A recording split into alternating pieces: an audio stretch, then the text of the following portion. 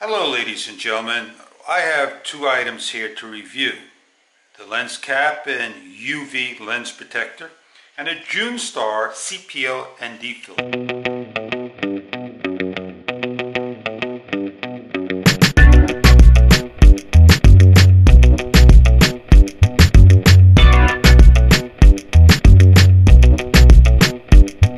It's showtime!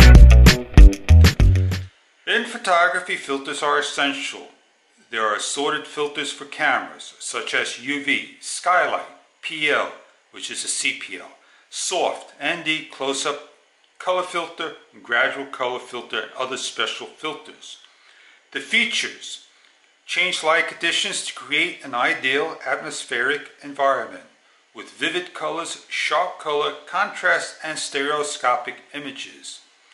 Reduce lights to adapt to film conditions. Rendering color natural, turning invisible lights to be visible and clear. This product is made in China. It is a June Star digital filter, professional series, excellent quality, dedicated for digital cameras. They call it a CPL ND filter. Bringing this up nice and close. I don't know if you can see the scratch marks, and I'll try my best to point them out where they're at, right over here. I can't get any closer than 1/4 of an inch, but maybe that will help out.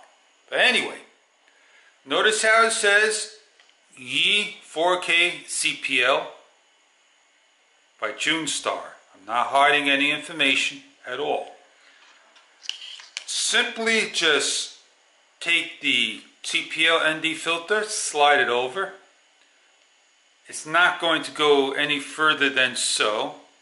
And this is going to cause an issue down the road. A minute, 5 minutes, or just allowing the pressure of natural velocity to slide it off. Way too easy. The case comes with a nice soft cushion. You can put everything in there or whatever you want to do. This is the other clear lens. It goes on. I don't want to force this on because this is basically useless. Doesn't fit the camera. Now let's put it away. Here is the clear coat UV protected cap. It identically looks like a GoPro lens protector. It's very neat, has no names on it, black all over. Simply put it on. You see how much room is left? All I need to do now is just push it on right against the body, and this will not come off at all at time. It's held on there rock solid. Let me turn my camera on. And one of the downsides of the firmware is I cannot get rid of the icons. Turn the on-screen off. Vision ending are not on the corners. And what am I on? 4K Ultra. So there you have it. Let me just change my settings. I want to get back to HD 1080p. That's where I like to film at. And that should be right over here. 60 frames per second, which I cannot change on the regular app. And we'll get to that in a future video. But there you have it. If you want to check these out, the June Star CPL on eBay. A lens protector also on eBay.